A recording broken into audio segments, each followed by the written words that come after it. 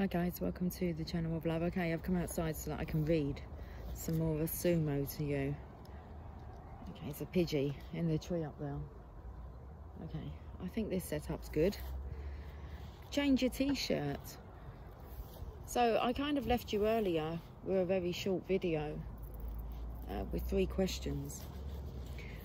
I'm going to recap. So chapter 2, change your t-shirt. So let's build upon what we've already been exploring in the previous chapter. E plus R equals O. Let me start by asking you the same 2 questions I ask people when I am running a seminar or speaking at a conference. Firstly, do you drive a car? And secondly, did you get yourself dressed this morning? If you answered yes to either question, you'll relate to the following fact. Much of what we do in life, we do without consciously thinking about it. Ever had the experience of taking a familiar car journey and suddenly finding yourself at your destination and wondering, how did I get here?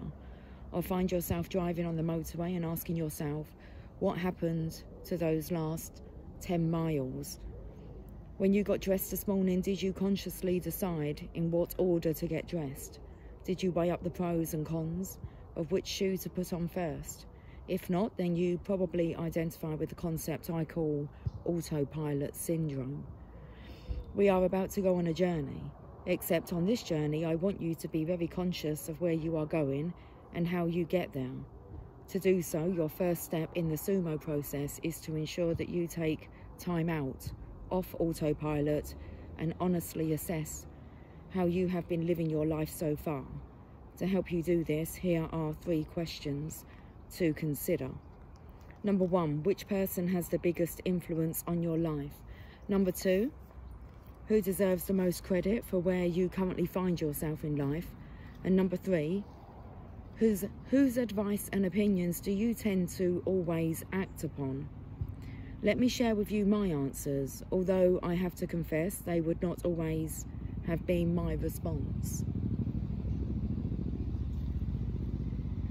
Number 1, which person has the biggest influence on your life?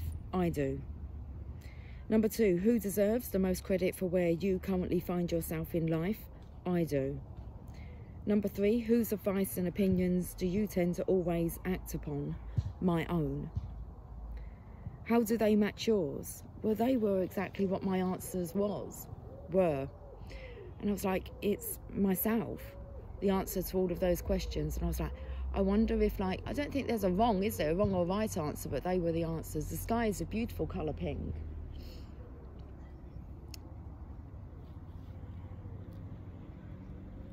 How do they match yours? I admit there are many people who have influenced my life and who deserve credit for how they have helped me, and I have listened to the advice and opinions of others, but ultimately, the biggest single factor that determines where you and I currently find ourselves in your life is you. Okay, some SUMO wisdom. If you want to know who is most responsible for where you are in life, take a look in the mirror.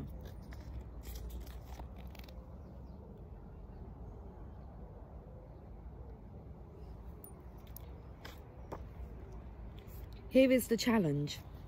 We live in a climate and culture where this outlook is not always encouraged. How comfortable do you feel about standing up and saying, I take full responsibility for my life? Let's explore why many people would not only feel uncomfortable saying that statement, they would also disagree with it. I call it the BSE crisis. The Great BSE Crisis. I meet individuals who believe that their current circumstances in life have, number 1, nothing to do with previous decisions they have made. Number 2, nothing to do with the actions they have taken. And number 3, nothing to do with the attitudes they have adopted. Apart from that, they take full responsibility for everything. If life is not as they would want it, they can quickly play their BSE card, blame someone else. I mean, what can I do? They ask. It's not my fault.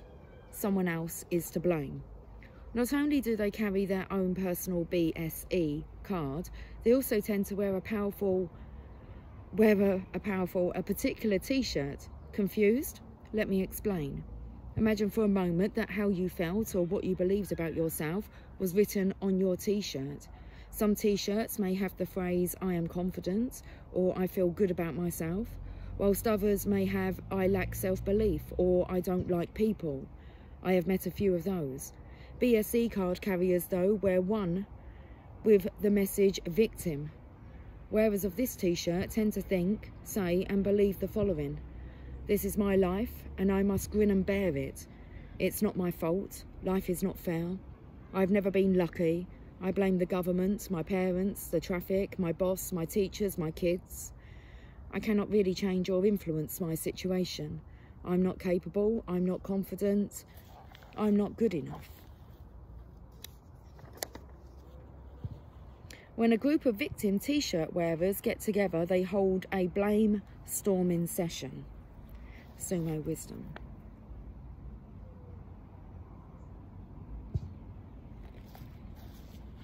The personal stuff.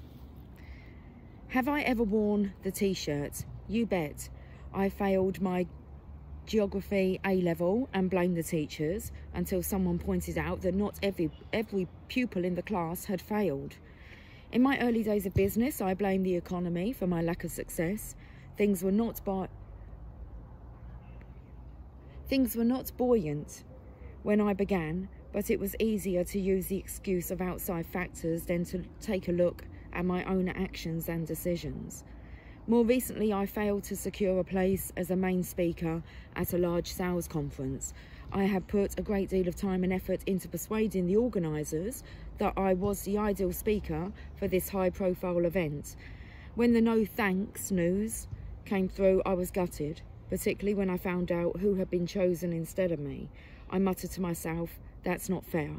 I'm a far better speaker than him. It took several hours before I realised that I was wearing the victim t-shirt. If you had to write a message or slogan that summed up how you currently feel about life, what would it be? Write the word or phrase in the box below. The message on my t-shirt will be, automatically the word that come through for me, to me, was awesome. I just have awesome right on my t-shirt. Awesome, awesome, awesome. So, why wear the t-shirt in the first place? Here are 4 reasons why we might be tempted to wear the victim t-shirt. Reason number 1, you feel you have no other choice. That's just the way it is, there's nothing I can do, is the mantra of people who play the victim role. You can adopt a fatalistic approach to life and to the inevitability of being the victim.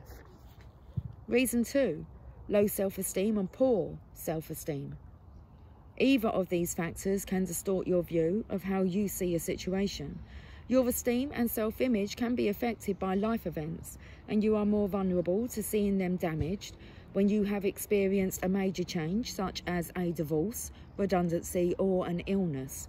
Such events can knock your self-confidence, which in turn affects how you think and feel about yourself. Reason 3, it becomes a habit. Some people have been putting on the t-shirt so regularly that they now wear it without even being conscious of the fact. Their wardrobe consists of a whole range of styles and colours of victim t-shirts, one to suit any occasion. Reason 4, people actually enjoy wearing it. My research reveals that wearing the victim t-shirt can bring people many perceived benefits. People feel sorry for you and give you more attention. It can increase your own feeling of self-importance. It is a good excuse for not being able to achieve other things.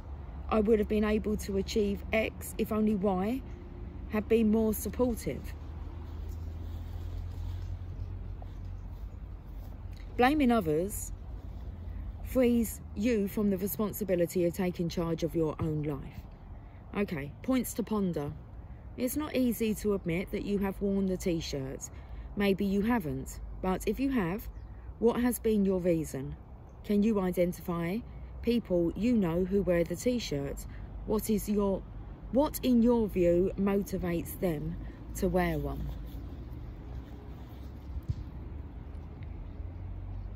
The personal stuff. When I became ill with chronic fatigue syndrome, I went from a high-flying management position to invalidity benefit. Life did not seem very fair, and for a while I wore the victim t-shirt. I used to queue up to collect my benefit on the same day pensioners got theirs. I was 24 years old. Talking about the weather and the price of baked beans become part of my everyday conversation and did little to make me feel better about myself. I eventually decided that I needed to excuse myself from the pity party and focus on what was still good about my life. I was surprised how much I found. For instance, I realised what an incredible wife I had and how fortunate I was to have so many supportive friends. We still had our own home, and I found time to join a creative writing group. We even managed the occasional weekend away, courtesy of someone else's generosity. People are not always conscious they are wearing the t-shirt. You might not be. Let's explore some characters I have come across on my travels, which may help you spot the signs more clearly. Victim t-shirt wearers on parade. First, let's meet Colin, who is in his early 30s and always has a reason for why, why he can excuse himself. Okay, he always has a reason. First, let's meet Colin, who is in his early 30s and always has a reason for why he can never remain in a job for longer than 3 months.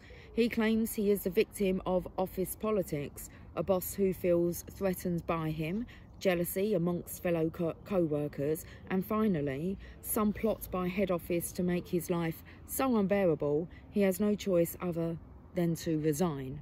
Colin is the master of conspiracy theories. On no occasion that I know of has he ever admitted that he might have something to do with losing his job. Dave has been made redundant. He spent months harassing an organisation for not appointing him to the position that, in his words, I was clearly right for. During this time, he failed to apply for any other job until he dealt with what he saw as discrimination. He did not specify on what grounds he was being discriminated against. Rather than believe someone else had been more suited to the position, he chose to be the victim. Sometimes people are discriminated against, and it is right for them to fight for justice. But on other occasions, discrimination is not the reason for people's lack of success. They are. Several months ago, I was coaching Lucy, who believed that success was a matter of luck and that she was not lucky. It's all about being in the right place at the right time, she protested, and I never am. Rather than identify and develop her skills and abilities, she chose to believe that life would only get better when she got her big break. Her victim mentality verged on paranoia when she even blamed her accent.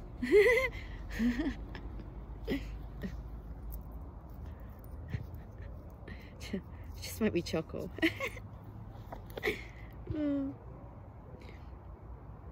People think I'm posh and are threatened by me, particularly Northerners.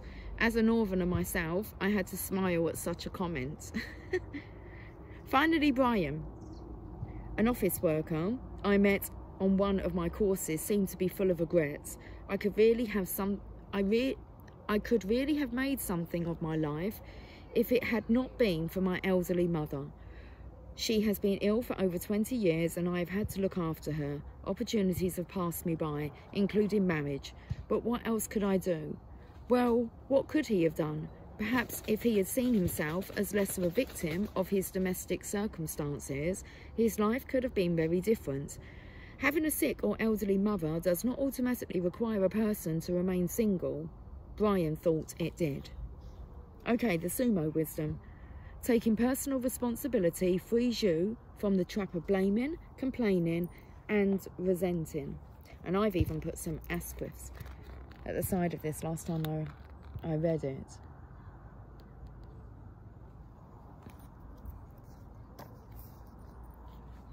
I love how I know that everyone in this park, I mean, there's youngsters over here playing football, and they're not that actually too far away. And just the energy in the park, it's just like they're all absorbing. Like the trees are kind of taking in all this sumo wisdom, and it's just, it's a beautiful energy, because I just know that it's going to be kind of transmitted. You got people playing tennis. It's just, well, let me see if I can show you. Just have a look.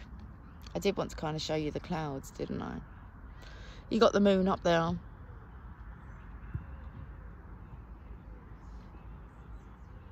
Just rather beautiful, really.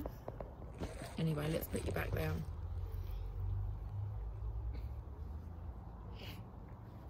Okay. Should we have a look at the... Well, we've got some points to ponder first. Okay, are we all lined up? You seem to be further away. Is you this way? I don't know what's going on there. Okay. Points to ponder.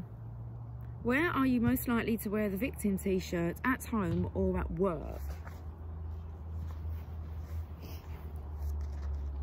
The consequences of wearing the victim t-shirt.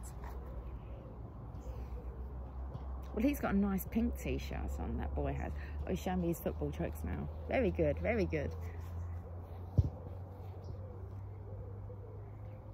It makes them perform better, having an audience. The consequences of wearing the victim t-shirt. What do Colin, Dave, Lucy and Brian have in common? Simple. Wearing the victim t-shirt has consequences on your life. Oh, I think it says, it does say simple. Okay. Simply, simple. Wearing the victim t-shirt has consequences on your life. For them, these include a failure to fulfill their potential, missing out on opportunities because they were too busy feeling sorry for themselves to spot them, other people failing to benefit from their talents, feelings of regret because of what might have been, and stagnating rather than growing as people. Also, their stories indicate the formula on which their lives are built. Sadly, it's not E plus R equals O, but E equals O. They have all failed to realise that it's not just the event, but their response that has influenced their outcome. If Colin, Dave, Lucy and Brian change their response, they'll also change their outcome. That's of course if they wanted to. Remember, some people enjoy wearing the victim t-shirt. Hi, Mr. Fly. You see him. Okay, points to ponder. You may have worn the victim t-shirt regularly, or just on the odd occasion, but when you have, what have been the consequences both to you and to those around you? What about the people you know who wear one? What has happened in their lives as a result? Okay, Sumo Wisdom, another one that I've highlighted here. Let's read it. Your choices are significant. What you do affects who you are and where you end up.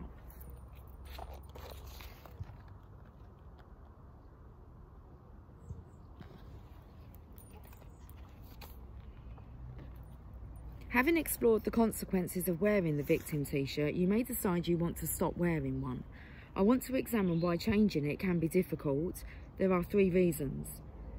Removing your t-shirt means changing your status quo. You and I are creatures of habit, living a life where we do not take responsibility for our actions and where we can blame others for our circumstances is convenient. It becomes a part of our normal way of living. It's what we are familiar with. To change means to move out of our self-centered comfort zone. To some people, this is neither appealing nor easy to do. Sumo Wisdom. When you wear the victim t-shirt, you become a passenger in your life and allow circumstances and other people to determine your direction. Okay, and I think we've got to pay attention to this next bit here.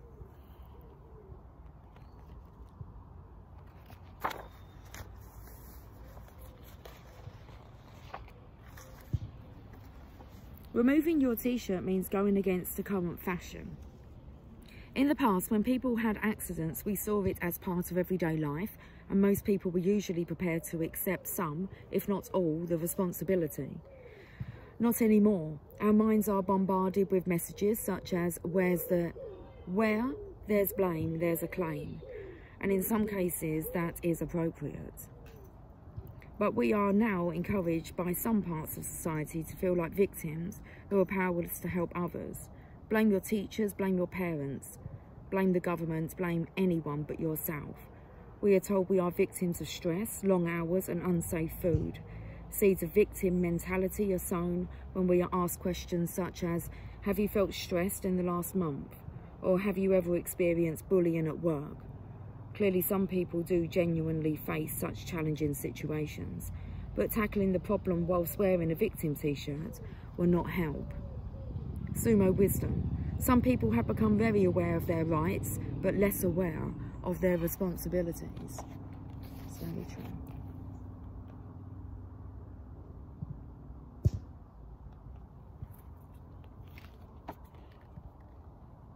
Removing your t-shirt requires courage. It can be uncomfortable to admit to yourself that you have been wearing a victim t-shirt. This is even harder to do if you feel you are a genuine victim. So let me be clear. I do believe there are innocent victims in life who could justifiably wear the t-shirt. However, some genuine victims choose not to. They decide not to allow events or circumstances to define their identity. Why? Without exception, the people I have met who have been able to move on have done so because they hold on to the following belief. SUMO wisdom. I am not always responsible for what happens to me, but I am responsible for how I choose to respond. The personal stuff. In March 1993, my wife Helen and I went out for our regular Saturday morning shop. My desire to be back to watch a football programme meant we left town earlier than Helen would have hoped. As we drove out of the town centre, a bomb exploded. It killed 2 young children. Helen, who was 8 months pregnant at the time, had walked past the bin where the bomb was planted minutes before it detonated. Those families who lost their sons that day were genuine innocent victims. I met the father of one of those children recently. Remarkably, he seemed to possess no enduring bitterness and appeared to adopt the following attitude. SUMO wisdom. Even if you are a genuine victim, ultimately you need to learn how to become a survivor. On a lighter note, during one of my presentations, I produced a large yellow t-shirt with the word victim emblazoned across the front.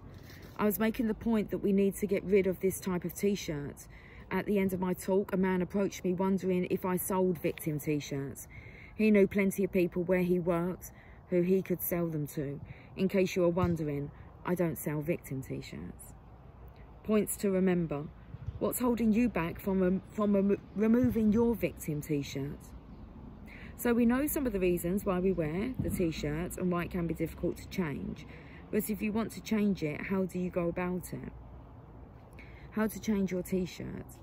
First of all, you must decide you want to. Then you need to choose a new one with a different message. The message I suggest is SUMO. When you wear this t-shirt, you are deciding to shut up being a victim and moving on to taking responsibility. If you want things to be different in your life, you have to make different choices and take different actions. The rest of this book will show you how to do this, but you can make an immediate start by learning to mind your language. We need to remove victim language from what we say and what we think and replace it with SUMO sayings. Let me give you some examples. You can come up with your own suggestion for the last one. Okay. So avoid victim language, and then we're going to replace it with SUMO language. Life is not fair. That's victim language. Replace with SUMO language. I am unhappy about that. What can I do? This is just the way I am. How can I improve? There's nothing I can do. There's always something I can do. It's impossible. Let's find a way. Who is to blame? How can we move forward? I am a victim. I am a survivor. What's the point? And then there's a blank here. The personal stuff. As I review the list, I admit that my language has not always been overflowing with SUMO sayings. In the past, I have given up too easily because there's nothing I can do. Rather than choose the more empowering statement, there's always something I can do, I have found it interesting how closed my mind has become to exploring further possibilities when I have adopted the attitude it's impossible. As soon as I put on the victim t-shirt, it's as if the solution-seeking part of my brain goes into temporary shutdown mode. When you wear the t-shirt, you stop looking at how to help yourself. You'll find some great antidotes to this when we explore the next principle. So, points to ponder. Which victim sayings have you found yourself using? Choose an example of a SUMO saying that you are going to be more conscious of using in the next week. Okay, in a nutshell, let me be really clear about what changing your t-shirt does and does not mean. So to do so, I am going to answer the two most common questions that people pose when we're exploring this topic. Number one, does removing the victim t-shirt mean I have to accept full responsibility for everything that has happened to me, even when it's not my fault? No. Removing the t-shirt simply means you accept responsibility for how you respond, for how you choose to respond to an event. You do not necessarily have to blame yourself for what has happened, but you should accept responsibility for how to move forward. Number two, but what if I do believe I have been unfairly treated or discriminated against? Are you suggesting I simply get over it and stop making a fuss? Absolutely not, and categorically not. Absolutely and categorically not. That means beautiful. The key is not to remain helpless. You may have been a victim, but you must see yourself as a survivor. You must assert yourself when necessary and do all you can to challenge inappropriate actions by an individual or organisation. I shared that song today as well, Survivor, Destiny's Child, on the community tab. The message from this chapter is that some people, consciously or unconsciously, habitually wear the victim t-shirt. In doing so, they abdicate responsibility for their lives. Removing the t-shirt is an indication that no matter what life has given us so far, or will give us in the future, we take control of our response. If you want your life to get better, you'll never be able to achieve it until you remove your t-shirt. Change does not happen when circumstances improve. Change happens when you decide to improve your circumstances. Get off autopilot and take back the controls of your life. That's your SUMO wisdom to finish with. Oh, we've got a SUMO summary.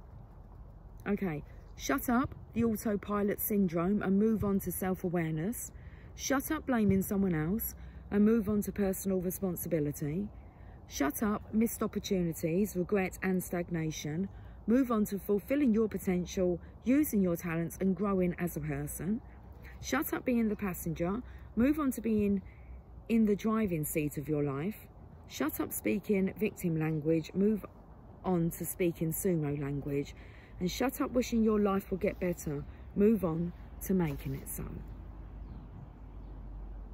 Check you out, Best Hat. Develop fruity thinking, chapter 3. I will catch you guys soon. Do you want to have a look at this moon? Let's see if I can you see the moon now? Not really. Anyway, I will catch up with you guys soon. So until then, enjoy your evening or your day or your morning. Listen, whatever, just enjoy your now. Enjoy your now. Okay, take care. Much love. Bye for now. I'm pushing the wrong kind of button to cut you off. I'm going to cut you off now. Bye for now.